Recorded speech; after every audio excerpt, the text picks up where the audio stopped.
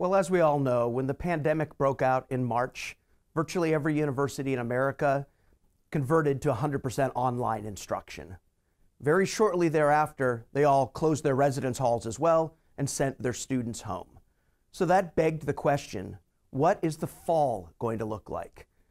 And in early summer, it looked like the majority of universities were going to be back open for in-person instruction. In fact, 2/3 of American universities in June declared they were going to be either completely in person or substantially in person. Then an outbreak of the virus in July caused a pivoting of most universities, where when they did finally open, about 55% ended up being either hybrid, partly in person, partly online, or substantially online.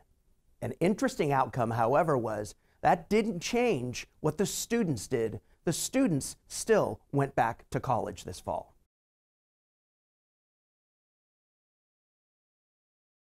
Now, the on-campus housing situation this fall was changed dramatically from the prior year. The word that's being used is de-densification. Say that again, de-densification. Reducing the density of students living on campus. Most universities reduced their on-campus capacity by somewhere between 20 and 50%. Picture a dormitory with gang bathrooms at the end of the hall. Those are being shut down.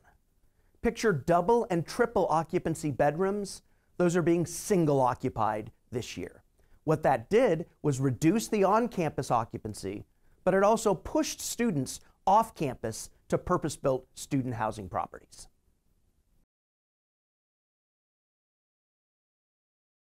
So yes, the off-campus market actually improved because of the de-densification of the housing on campus.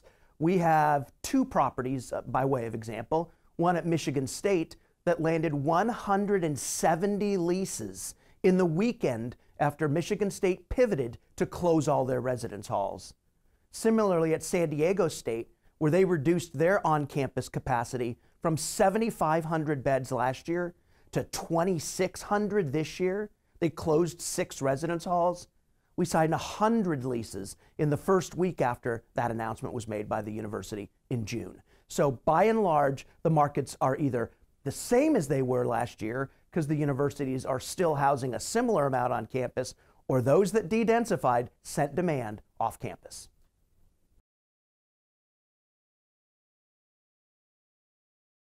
So the performance of student housing this fall proved once again that student housing, off-campus student housing, is recession resistant, and in this case, perhaps virus resistant. So take some of these into account.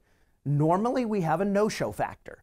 We sign leases all year long, and they're all expected to show up and move in August. Usually that number on any given year would be about 1%. This year, in the COVID-19 environment, it was less than 1%. And in fact, some delayed housing decisions caused leases to be signed in September this year, which earned back 75 of the 100 no-shows that we had. That's out of 19,000 beds. That's not very much. So the students showed up this fall. They wanted to be at school. Our collections this fall have been 99%. So the students, backed by parental guarantees, are also paying their rent. And enrollments were fairly strong as well at America's top universities.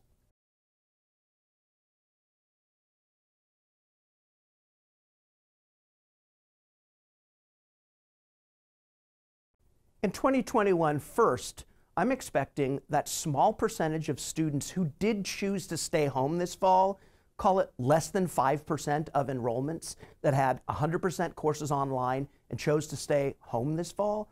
I think some of those are actually going to come back this spring. They're feeling optimistic because of the development of a vaccine. I also believe that politics played a huge role in the decision of states and governments to either try to be open or to be closed. Now that an election is behind us, I think those politics will be behind us as it relates to the politics of the virus. And I think that means elected officials are going to be looking to open the economy, open businesses, open schools, and try to get back to some semblance of normalcy.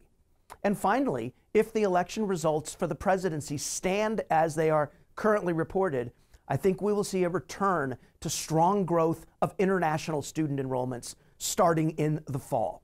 That's what the outlook is for student housing and higher education in 2021.